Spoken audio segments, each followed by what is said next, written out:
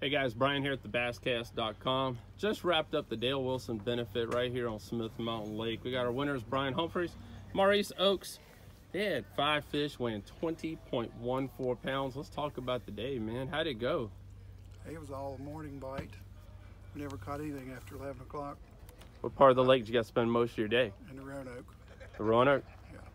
You said morning bite. Were you fishing deep, shallow? Deep. Everything was 20, 30 feet. And what we always want to know, what was the main lure we were using? Worm. And a big jig. And a big jig? 3/4 jig. Any colors you guys want to release? I don't know. I mean, I don't know what you call it. It's kind of a green pumpkin brown. Well, worm was purple. Congratulations, men, on your win. Thank you for fishing this event. Like I said, we look forward to hosting this event each and every year. Picking a different charity and raising money for someone, definitely in need. So thank you guys for fishing with us. Thank you. Thank you.